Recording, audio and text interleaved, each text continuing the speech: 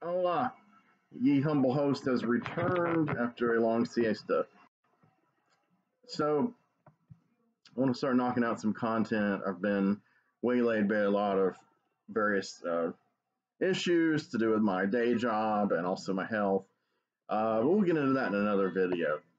Right now, I'm chilling in one of my favorite spots to shoot. I'm watching the incredible 1977 documentary Punk in London.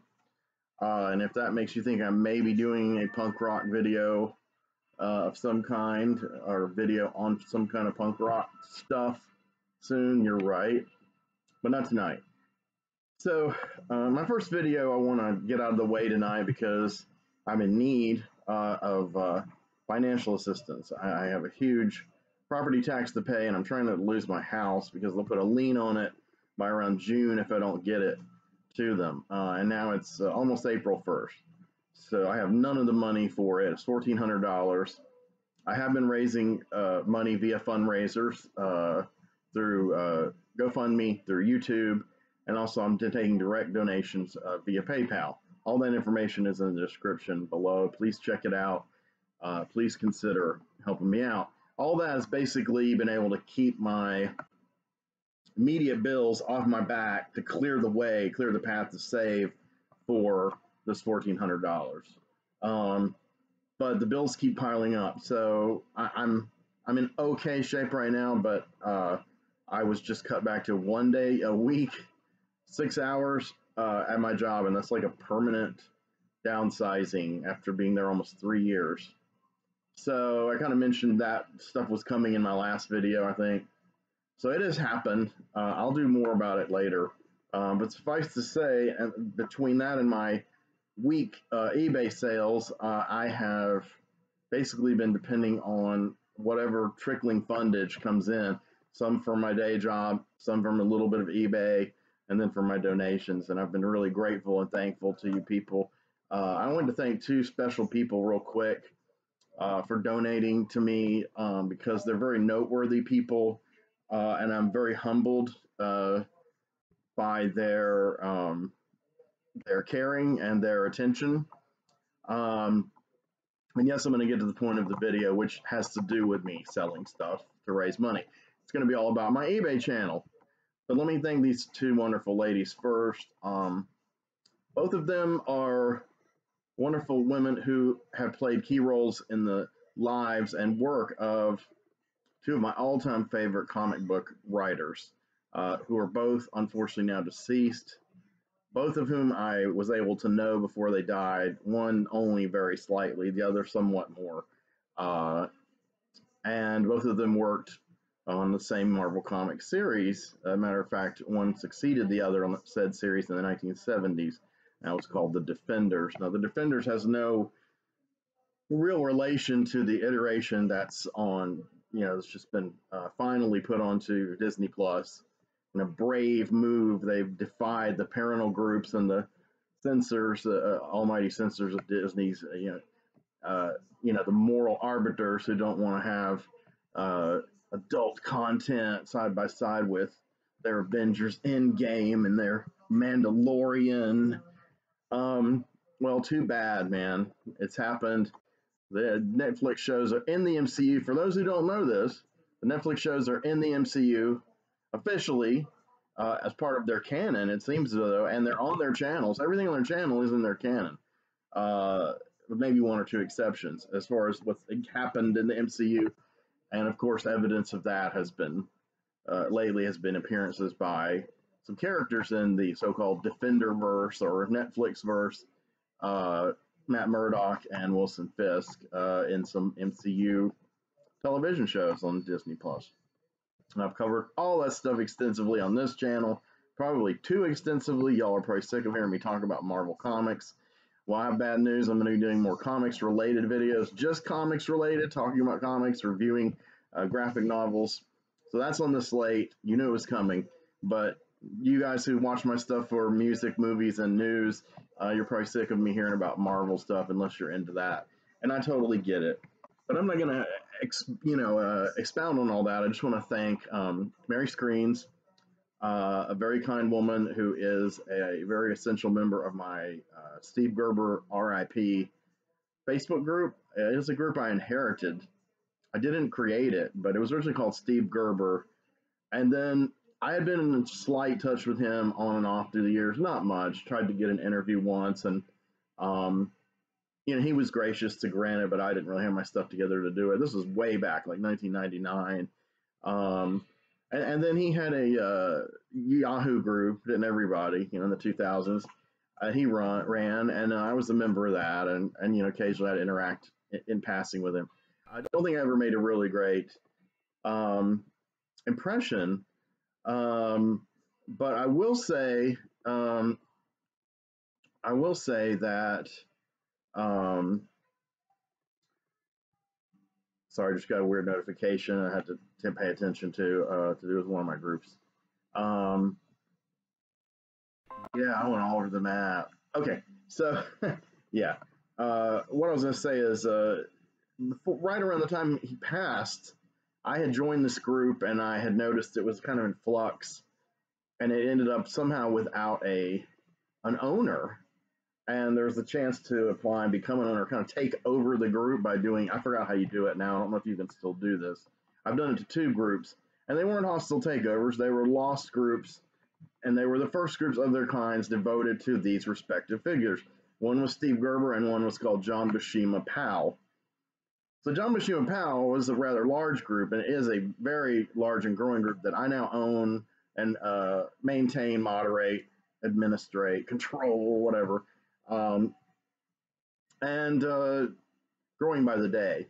That was one that was orphaned. Now, I'm a big John Buscema fan, but I'm a much bigger Steve Gerber fan. And so, sometime before this John Buscema thing happened, I had the opportunity to take over the Steve Gerber group. So, it was shortly after he passed.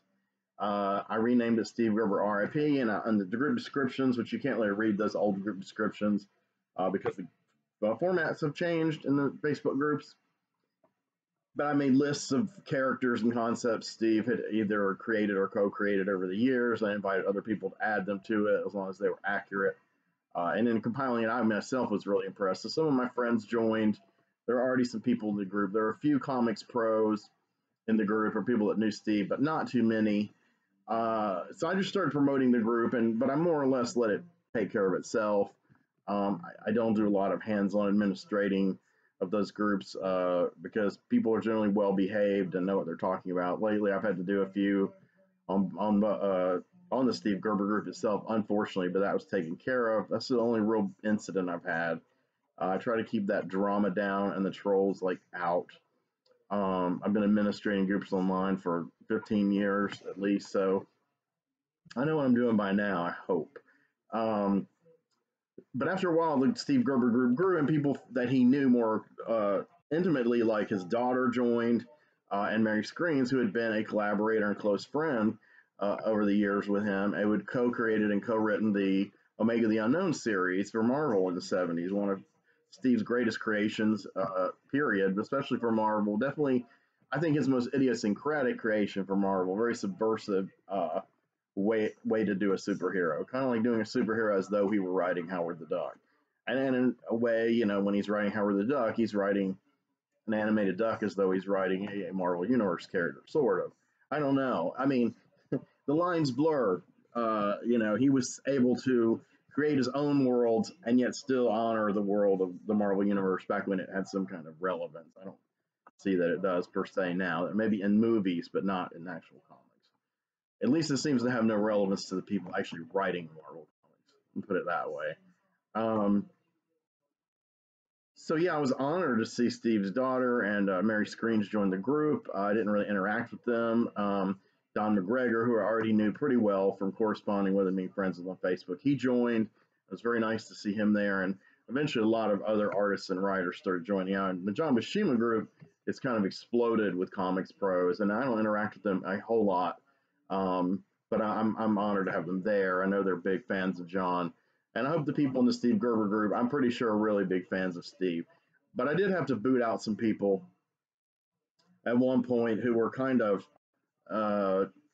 just spreading misinformation. I know we're sick of hearing that phrase about Steve and about Mary and their lives and works, just disrespectful and kind of instead of depicting their struggles at Marvel against people like Jim Shooter, from their point of view, they were portraying events from the point of view of Jim Shooter, who I'm a strong detractor of, for the record, if that's not clear already from other videos.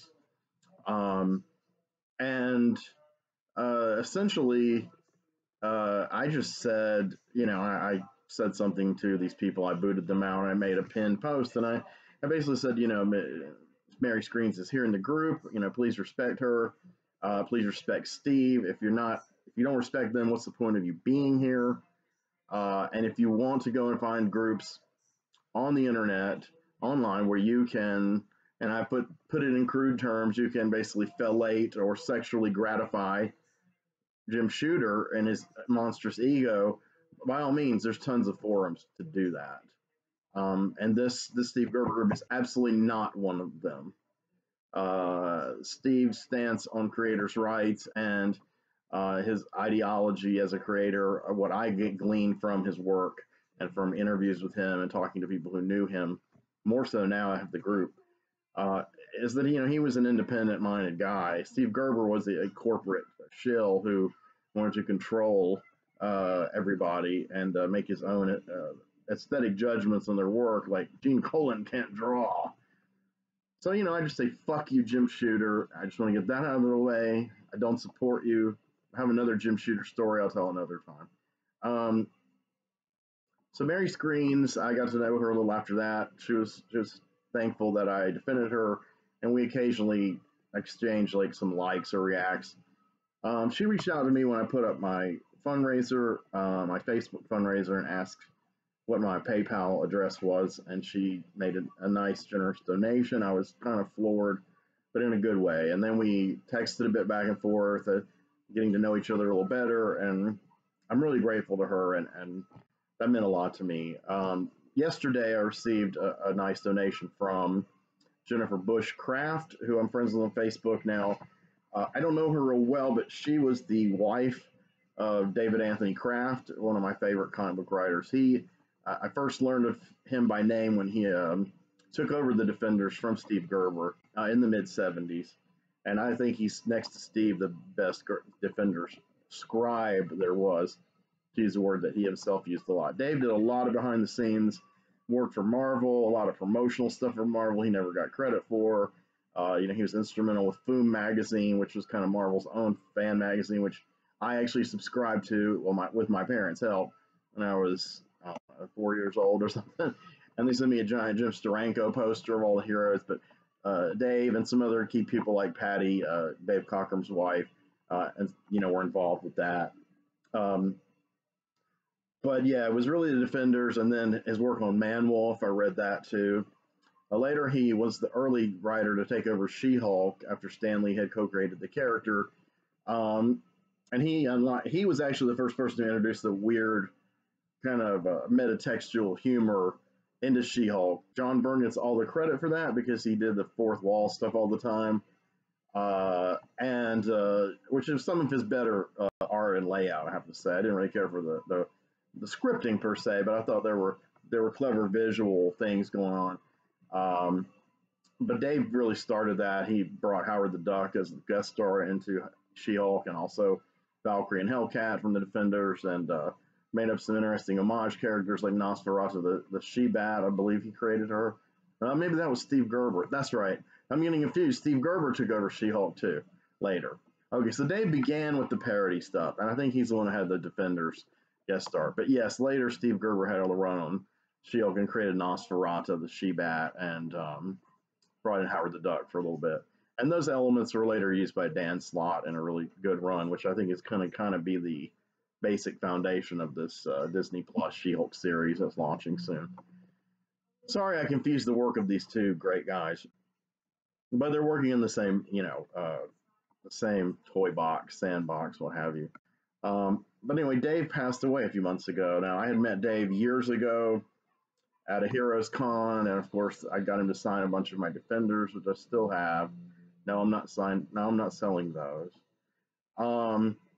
And got him talking to him about Blue Oyster Cult and Rush, two bands that he got me interested in, and that he talked about and were influenced by on his early Defender stories.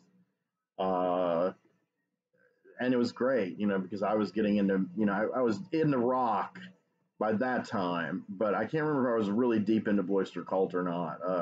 I liked Black Sabbath. I was intrigued by metal. It may have been after high school. It may have been during high school. I'm not sure. I guess I was just, beginning to get into that. So he gave me a lot of encouragement and explained a lot of the references to the songs that were in the comics, many from the album Agents of Fortune and other works. Uh, yeah, that's again a topic for another time, maybe a Defenders video to decipher all that. But anyway, I met him online years later, and he actually did remember me, albeit vaguely. And we had a common friend, Silu Disharoon, who was working with me on a kind of Defenders influenced web comic, pastiche comic called Conclaves. And he got to know Dave really well. And they became very close. And, uh, Dave got married to a young lady, Jennifer Bush, and um, sadly, not a tremendously long amount of time, certainly not never long enough. After they were married, Dave passed away, and I was kind of in shock. And I reached out to Jennifer. I sent her a friend request, and I, just sent my condolences. And she had noted that she really was just starting to realize how many people's lives Dave had touched back in the 70s and 80s with his comics work, and how, we're all adults now and we're all still talking about it, talking about Dave. We were talking to Dave and honoring him as more and more of his accomplishments came to the fore.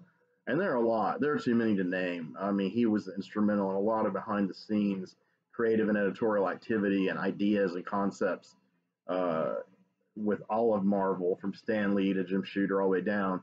People that he was giving ideas to, working with Roy Thomas, people like that, that he has never really gotten credit for. That he has produced the work and the evidence of that work on his Facebook page. And it's fascinating. Some of it I knew just because I've always been a geek for, useless ephemera. Not useless to me, but useless to most people. Um, but a lot of it I learned. And so yesterday I was honored that Jennifer Bush-Kraft, David's widow, you know, bequeathed me with a donation to help me out, and expressed some admiration for my cat.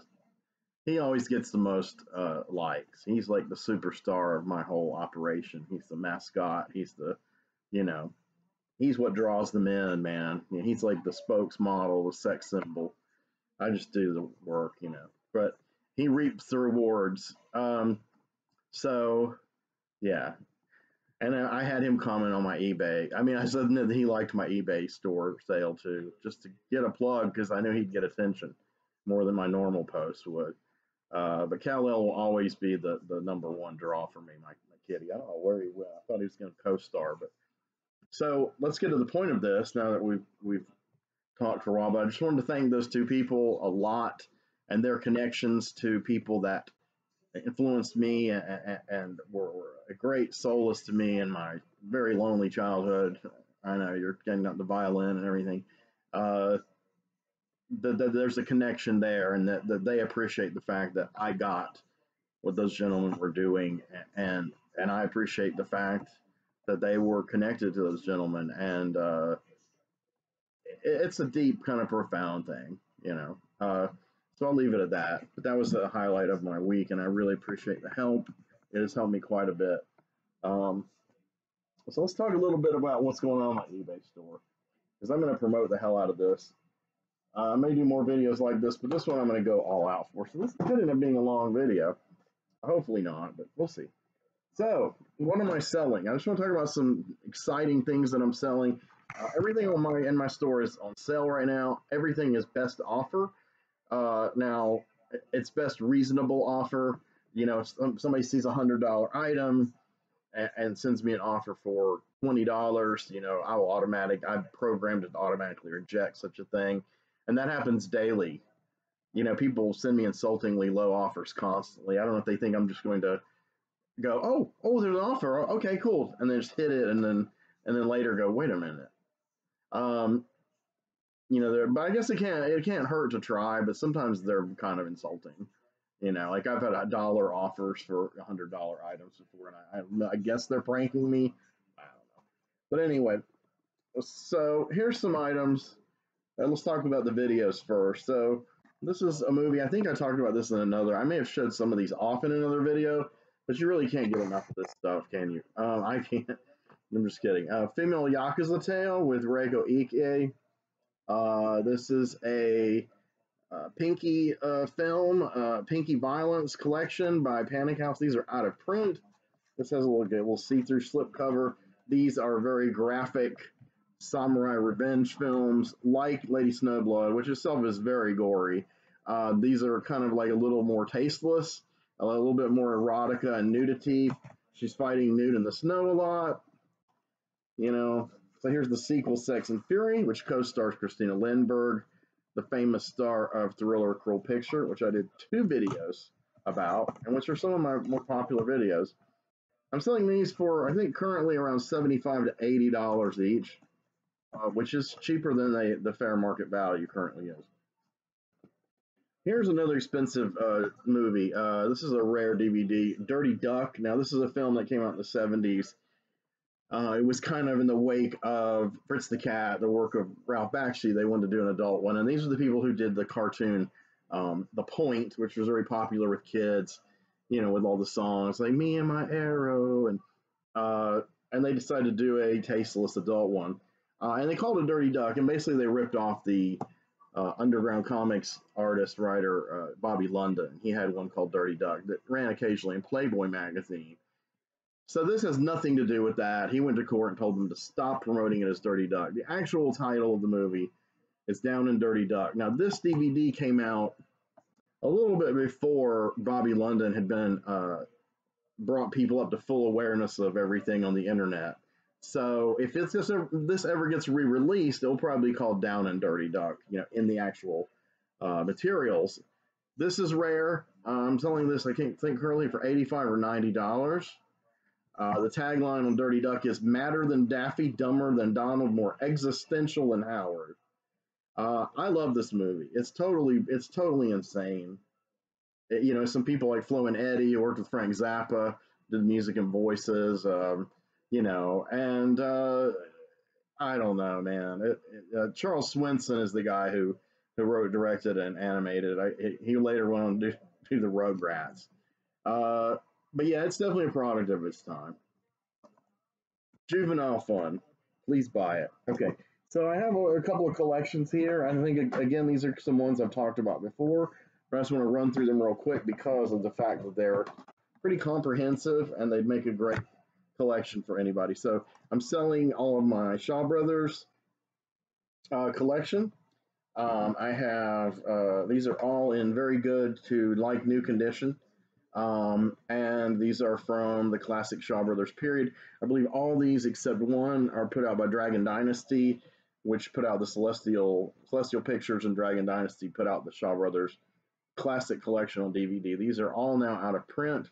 I have the One-Armed Swordsman, a wuxia film from 1967 with Jimmy Wang Yu. This is a classic. This is an incredibly influential film and groundbreaking. I love it.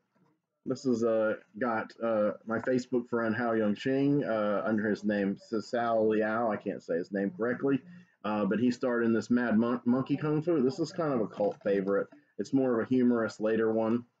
I think I'm selling this for around $15. This one I still have with slipcase. It got a little dust on it. Return to the 36th Chamber, as in 36th Chamber of Shaolin. Gordon Liu. This is another classic. Yeah, it still has a slip cover. Everything's in great condition. Right now I'm selling this for $30, but I'm going to start bringing it down.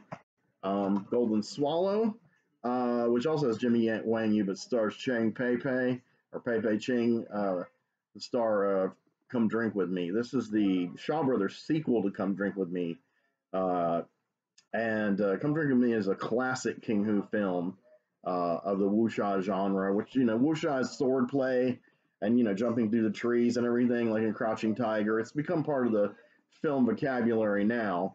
20 years ago, not so much, but Hollywood started hiring people like Yun Wing Po. I'm not going to get his name right. He's one of the Yun family. He's a famous stunt man, and he worked on a lot of these films, and he worked on Crouching Tiger and on X-Men, and he kind of helped popularize a lot of that movement. And then, of course, Zhang Yimou did his own kind of trilogy of wuxia films. Um, I'm not going to get these in order, but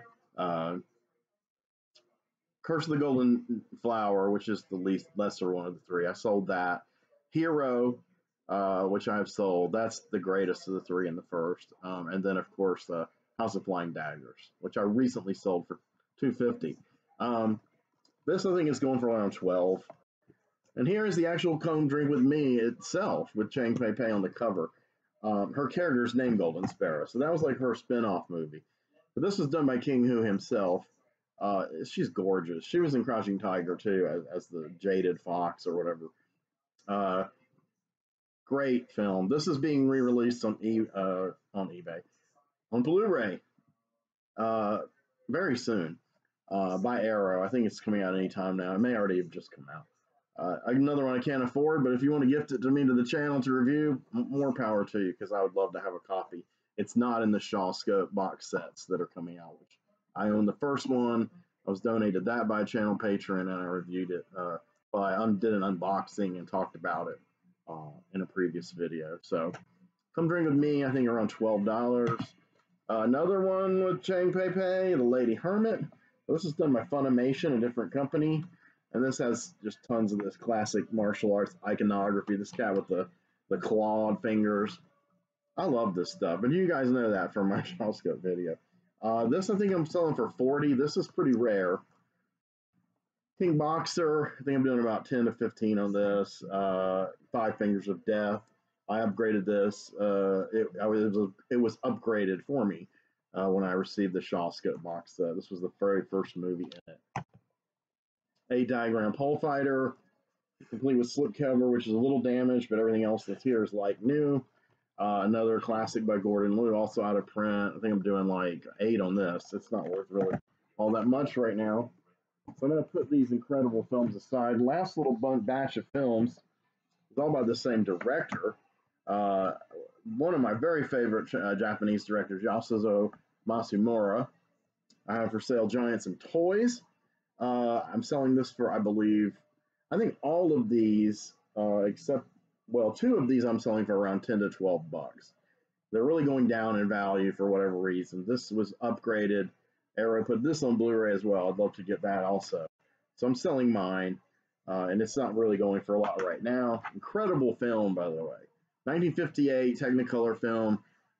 Strong parody of commercialism and pop culture and corporations exploiting those things. I can't rave about this movie really enough. It's one of my favorite movies, and I'm excited to see the Blu-ray. But this has got to go. I got to eat.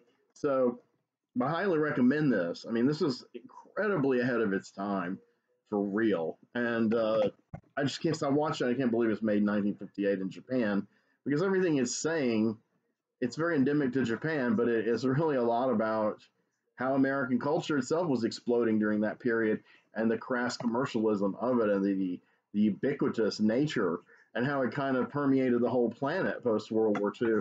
And Japan was emulating it. This is like a battle between 2 companies over their caramel candies. Their ad campaigns, which feature this strange chick they pull off the street, and she wears a space age garb. And it just gets weirder and funnier and romantic. A good companion piece is Black Test Car by the same director, black and white film. Also brilliant. This is an industrial espionage film about the making of a special, top of the line kind of jet set space age automobile. I mean, this is great. This is like for my dad's generation, because he drove those kind of cars in the 50s. And it's just, again, it's got humor and romance and intrigue, but it's about what some people might consider a banal subject. And this guy made it brilliant. He made it fascinating, entertaining, insightful. Great satire from 1962. Also upgraded. I really need to get that upgrade whenever I can, whenever the fates decree. All right, now these two are going to be a bit pricier. This one's Red Angel, also by Yasuzo Masamura. This is the most grim anti-war film I've seen in my entire life. It was almost impossible to get through one viewing. I know that doesn't sound like a good way to promote it for you guys to buy it. It's filmmaker Mark Savage, independent filmmaker I know on Facebook. Really cool guy I've interacted with, has great taste in films, and has made a great deal of films himself in recent years, and some are distributed by Unearthed Films.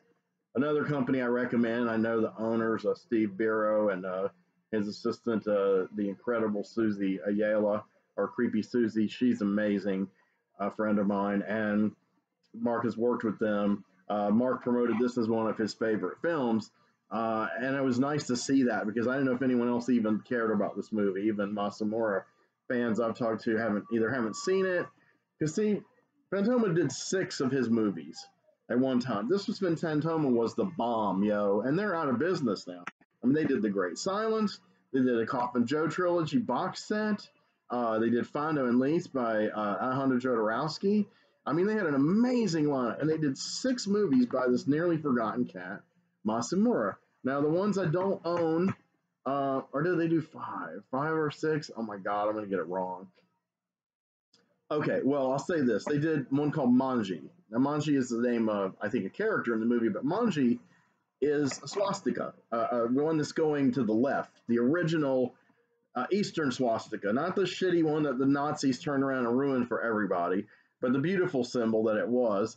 And that's what a Manji is. It's also called a Gamadian in some cultures, which I have a character in my story named Gamadian that's named after him. He's not a Nazi, but he's kind of that anyway. That's too complicated for now.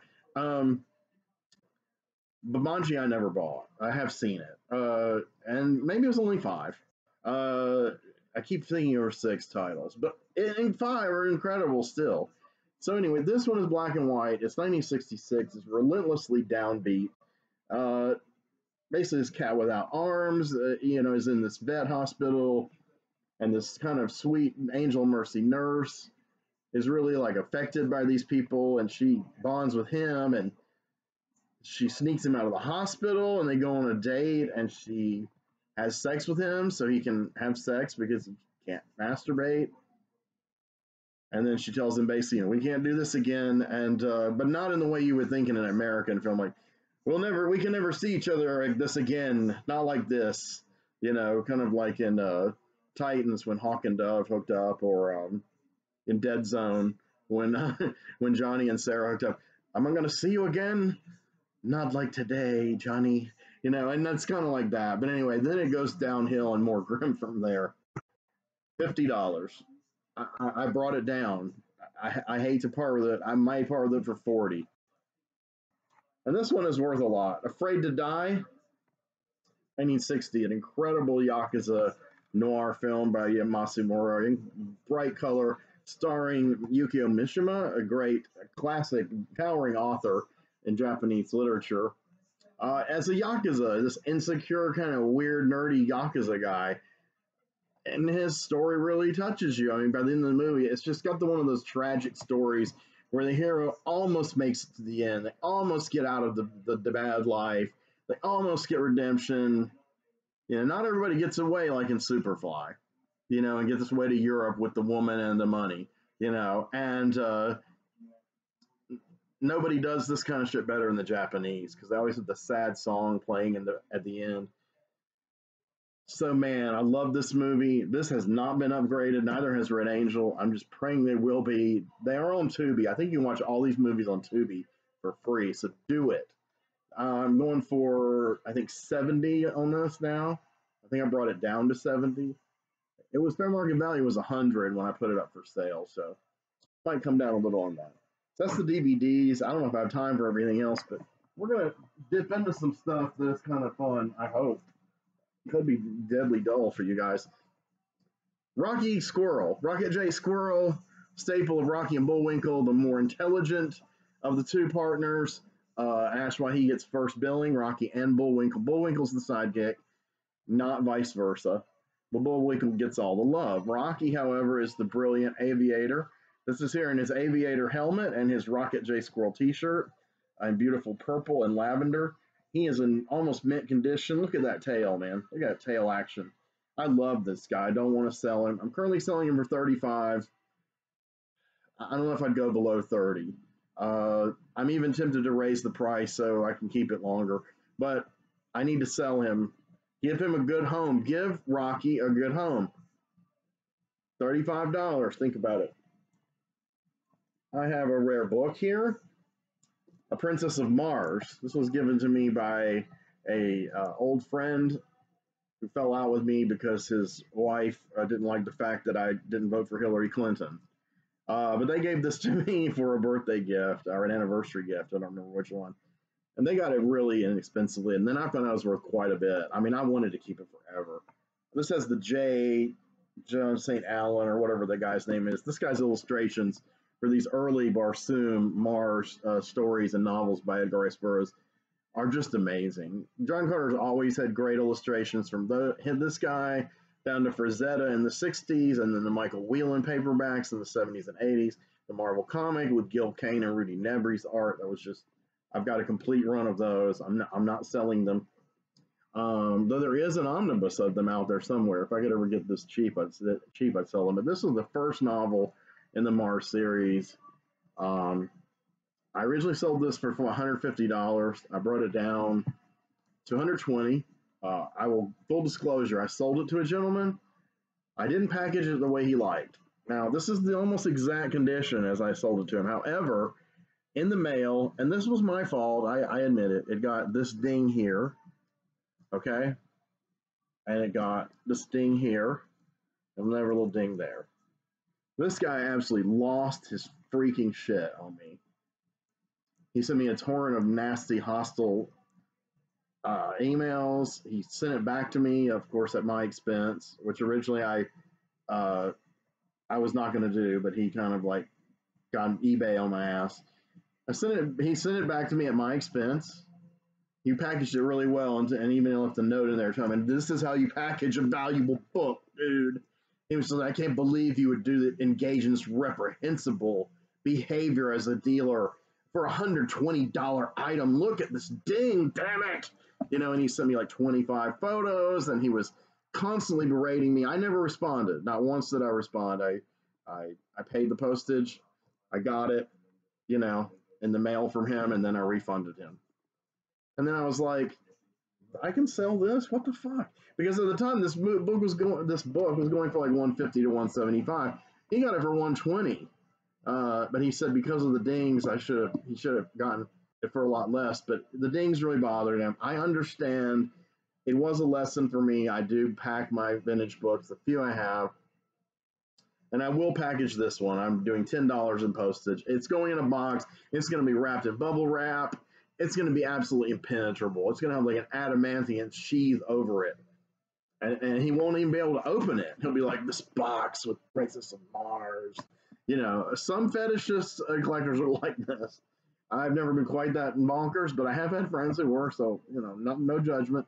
Anyway, I was asking for 120 when I put it back up for sale.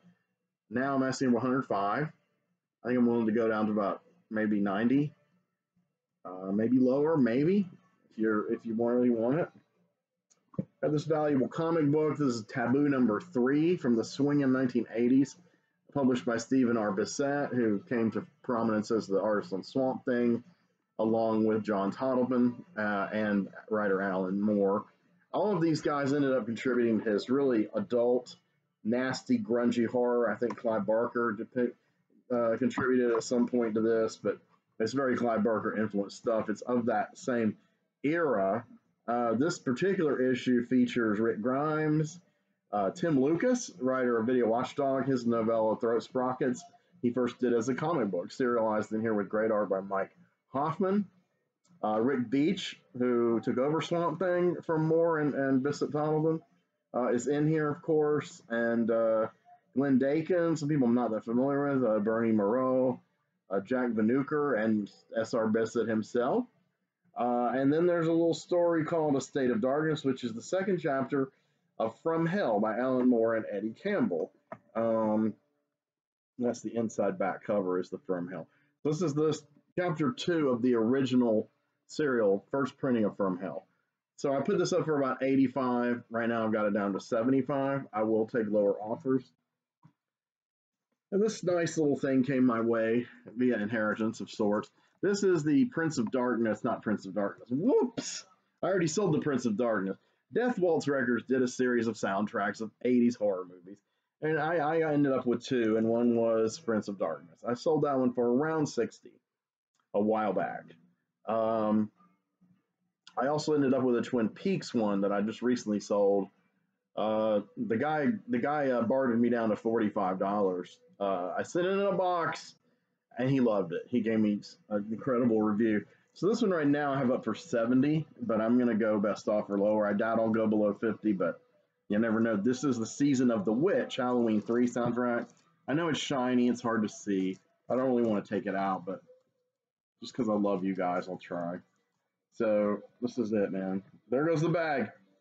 It's still in this bag. See, it's hardly been opened. I don't even know if it's been played. I don't know that it has been played. But this was left behind by a friend who was going to try to help me out with some money, and he was just like, sell this shit, man.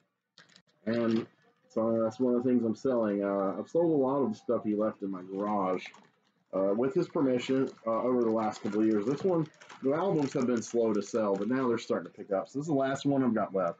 On vinyl, I think it's 2 discs. It's just super deluxe in every way. So $70. So I'm running out of time by my metric. I'll just start throwing a few comics at you, just some mild highlights, as something Weird Video used to say. Some of the milder highlights of this adult film. This is a series by this cat named something like Jack Kirksberg, Jacob Kirksberg, Jack Kirby. OMAC One Man Army Corps. A startling look into the world that's coming. Man, we're here, baby. This is prophetic shit series. This Mohawk genetically engineered warrior of the future, Buddy Blank, becomes OMAC. He becomes a one-man Army Corps. And he just kind of, it's like a issue by issue run through of this fucked up future world and how, again, consumerism has destroyed everything. The rich, the politicians, the military. Look at this issue, issue 2. The world is coming, dangerous and exciting. Are you ready for OMAC? In the era of the super rich. This is now, man. This is what we're fucking living. Okay, so these are going for between $8 and $15. I'm doing number 1 for $10. I brought that down. Number 2, the era of the super rich, I think 8 or 10 right now, but I might bring it down more. The condition isn't as good. Some of them are in really excellent condition, though they're later issues, so they're going for around 12, 15, but I'm gradually dropping all these. I may end up selling them roughly for like $7 or $8 each. I don't know if I've sold any of my OMACs that I had on sale. I had the first 7 out of 8 issues, or 6 out of 7. I still have them, so I haven't sold any. This is your chance to jump on OMAC, man. I've got a lot of Avengers. We could be here all day on the Avengers, quite frankly. I'm going to see if there's any amazing highlights that any of you guys would be interested in, especially. There is a young lady who has started systematically collecting my Avengers and Thor Silver Age issues. I've got one here that's one of the classic Neil Adams Kree-Skrull War issues. This is in really good shape. Yeah, Neil Adams and Tom Palmer. I think I'm asking for like 50 for this or 60. One of them was worth quite a bit because I had quite a great condition. It was in great condition. I don't know if I'll encounter that before I go over my self-allotted time frame. This is another one in that series, the Kree-Skrull War. John Buscema cover, but this is Neil Adams art inside. I'm pretty sure I'm doing this for like 60 or 70, but I'm going to start bringing it down. This one I'm asking $300 for. This is the first appearance of Dane Whitman, who in the next issue became the Black Knight. He was portrayed by Kit Harington in the Eternals movie. So Black Knight will be a future Avenger. He's going to appear in the Blade film if it ever gets finished. 300. The issue after it I sold for 500, which really helped me out because I had some credit card debt and I was getting really messed up. This is a few months ago, and out of the blue, this guy bought issue 48 with Black Knight on the cover for 500, which actually was a bit less than it's going for. This one I'm asking 150 for. You wouldn't know it from the cover, but this is the first appearance of the Squadron Supreme, and of course had a hit series in the 1980s, which was kind of a postmodern, revisionist, deconstructionist superhero story by Marvel, by Mark Grunwald, around the same time Alan Moore was doing Watchmen. Squadron Supreme didn't seem as radical as Watchmen. It wasn't, but it was very radical for Marvel. Um, and since they weren't very well known, the Squadron Supreme, uh, he had a lot of license to do a lot of crazy shit. He was the first one to do like the brainwashing of the other characters to forget something that happened. And one character even used it to get another female team member to fall back in love with him. I mean, every issue there's like ethical issues and like I don't know. I don't have the series anymore. I had a few issues and I believe I sold them. I would like to get it collected one day, but that's their first appearance. They later appeared in Avengers in some issues I'm going to sell on down the line with George Perez, and then in Defenders, and then they had that series. Um, this is one of the Neil Adams Kree Skrull War. I'm pretty sure I'm doing this for 50. I have a bunch of assorted ones. This one, uh, signed by Roy Thomas. This is Black Panther joins the Avengers. And first appearance of the Grim Reaper, the brother of Wonder Man, and a persistent foe of the Avengers, an arch foe who got his scythe from Ultron. This is a nice condition. Let me put it back in the bag. But I'm doing 120 on this right now. I just dropped it for 140. Key issue.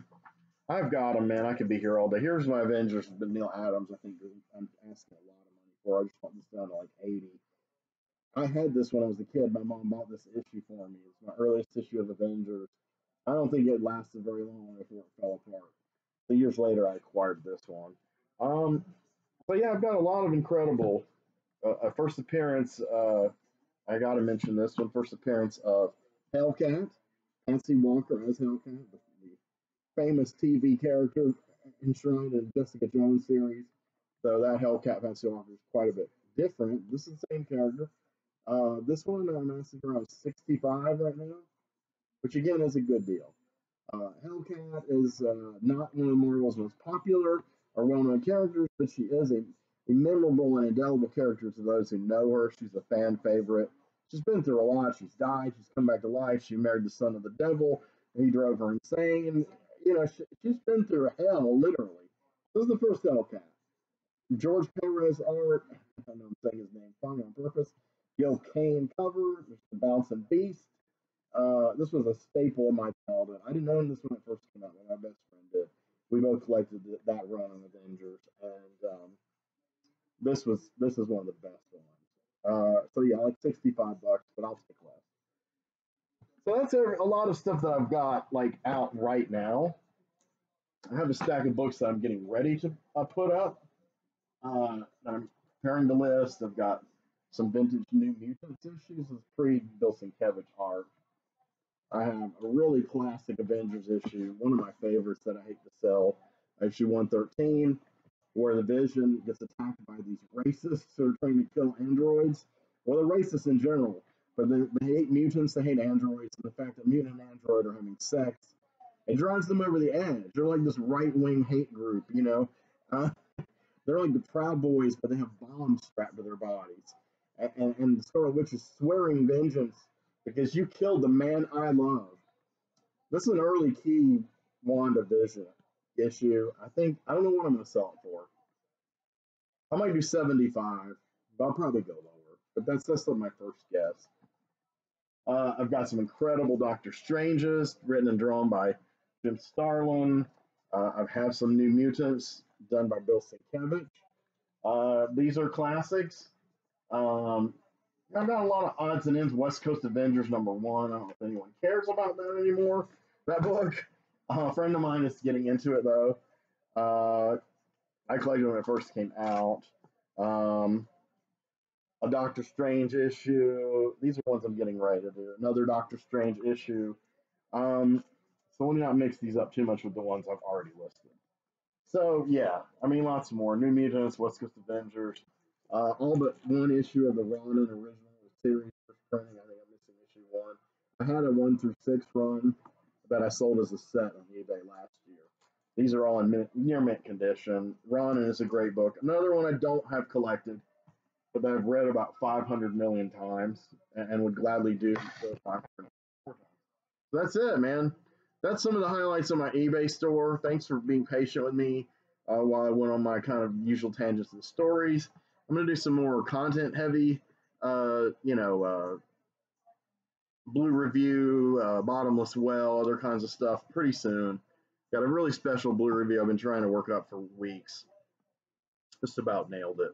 But I'll be doing some other stuff in the meantime. I'm excited about the bottomless well. I did all these sound tests to see if I could play snippets of the music, and not enough to be violating copyright. I almost got it perfected. I have a very primitive rig here, but between my cell phone and my webcam laptop, I think I can, in fact, play you some snippets of tunes that are somewhat audible and react to them. Everybody loves these reaction videos. You'll love my reactions. These test videos were weird because I didn't even realize I was making these really freaking funny faces listening to some of this music, but it's passionate stuff, man. It really deeply affects me, and wow, you'll see it on camera, and I'll give you tidbits and nostalgia and information on these very obscure bands and records, and I'll recommend that you go to YouTube and um, acquire them depending on what kind of software you possess.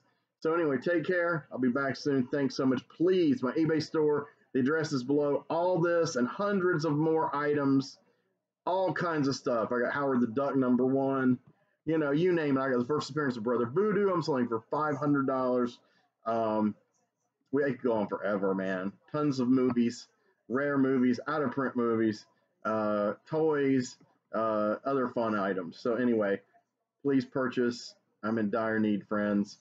But in the meantime, I'm here. I'm bloodied but unbound. I love all you guys, and I won't. This is an homage to the videos I used to do with my ex-wife, where she would hold up the weird stuffed animals. This one doesn't make a sound, but this is Rocky. Goodbye. Goodbye, everybody. Buy me, please. Rock on.